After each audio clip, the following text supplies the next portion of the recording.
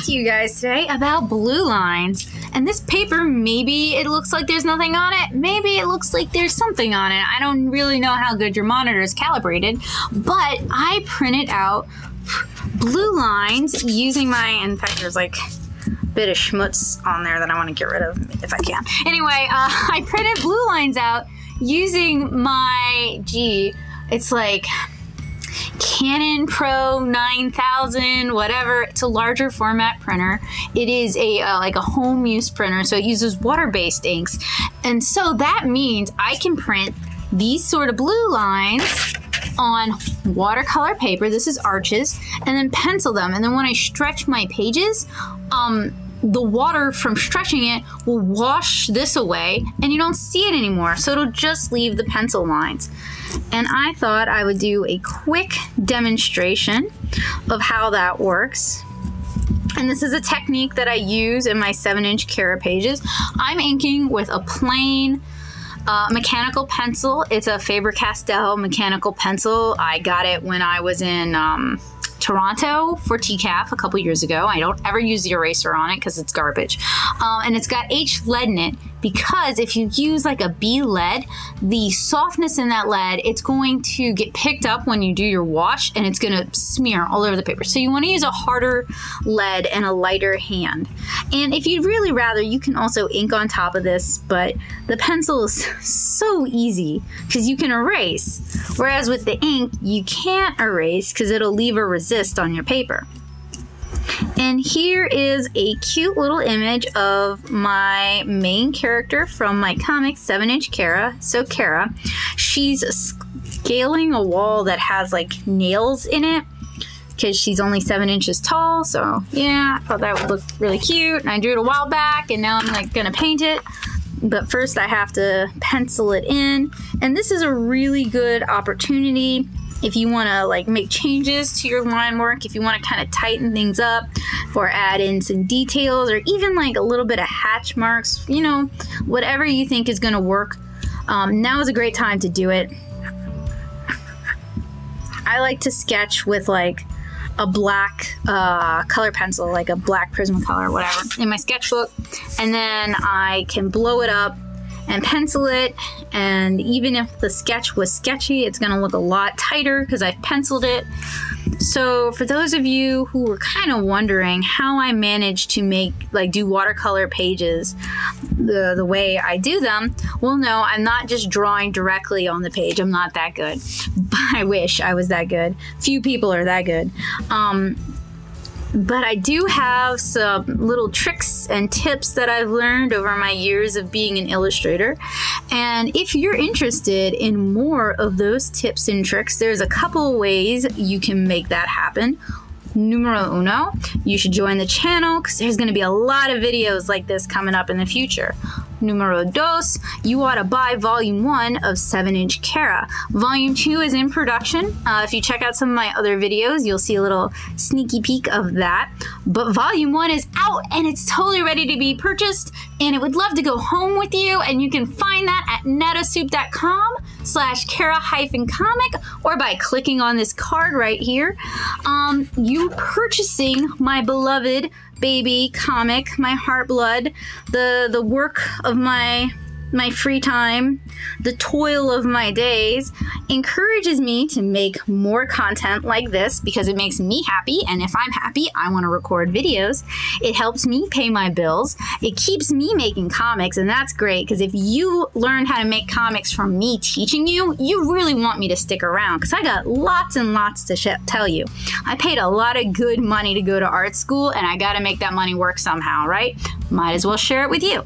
But that's only going to happen if we see 7-inch Cara move. And the only way it's going to move is if people like you give it a shot. It's an all ages comic. So if you're like still living at home, you got kind of a strict mom, believe me, I understand. My mom was super strict with me. You don't have to worry about it. She's not going to confiscate your comic. She might like it. She might be like, this is the comic that made me like comics because it's cute and it's fun and it's lighthearted and it's sweet and it's got like nice values, but there's some conflict in there too, and it's got tiny people and tiny people riding cats. So if your mom doesn't like comics but she likes cats, she might like 7-inch Kara. And it's only 15 bucks plus the cost of shipping, and you get a super cute little wooden charm. I mean, you know, I really love this comic. I really believe in this comic, and I think you should give it a shot. I really do.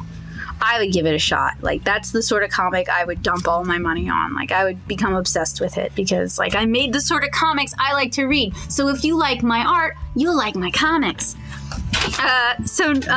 Numero... Gosh, I'm gonna have to switch to French because, like, my ability to count in Spanish is... I didn't watch enough Sesame Street, obviously. Trace is 3 for Spanish. So the third way you can help encourage me to make more content like this is by becoming a Patreon backer. And that's super simple. And the buy-in is $2, and it gets you access to all sorts of goodies, including backer exclusive live streams. And it lets me know that you enjoy the content a whole lot, and it also means you get a vote. You get a say in the sort of stuff I'm gonna make, because I ask my backers all the time what kind of content they're interested in. So if there's something you're dying to see and I haven't done it yet, become a backer and it'll happen.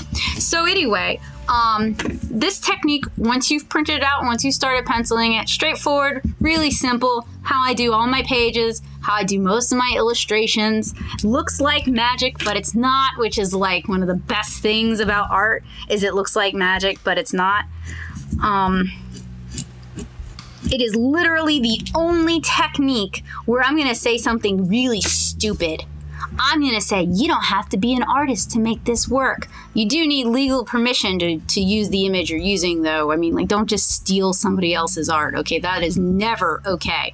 But, like, you know, I mean, if your draftsman skills aren't that great because you spent your time doing other things, like, I don't know, having a life, having a kid, getting married, who am I to judge?